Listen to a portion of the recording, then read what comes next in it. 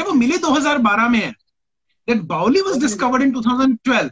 And that too when it had a huge apartment, Gangotri apartment right next to it. So where the wall of the Baoli ends, from there the apartment wall starts. Yeah. On that wall only. And when I reached there in 2012, that's the year when Times of India, one of the reporters, I think Richi Verma was there. She also reached there and she also reported that Baoli. Though I had read about it in old Urdu records, Urdu books that have not been translated yet.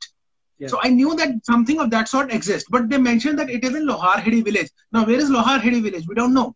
And then there is another case of Munirka Baoli, which I've mentioned in my book also. So Munirka, I went to Munirka, I kept exploring Munirka, couldn't find it.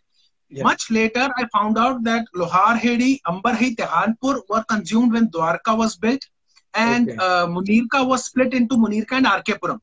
So Munirka Baoli I found in RK Puram. And Lohar Hedi Baoli I found in Dwarka sector 11. Ambarhai Baoli I've also found, but it is now buried under a school. There is a school and a college in Dwarka. Under that is the Baoli. Oh goodness! So interestingly, so I'm also teaching at NIFT Delhi. I'm one of the faculty members, and there is a place called Kund.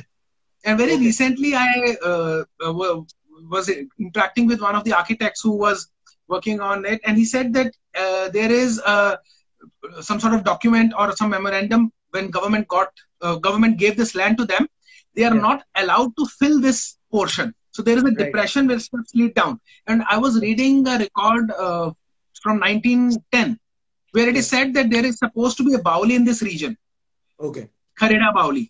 Now the exact location is not given. There is a possibility that this is the Baoli, or maybe it is a few feet away. But the way it is built, there is a possibility that that's the Baoli and entire NIFT campus is on that.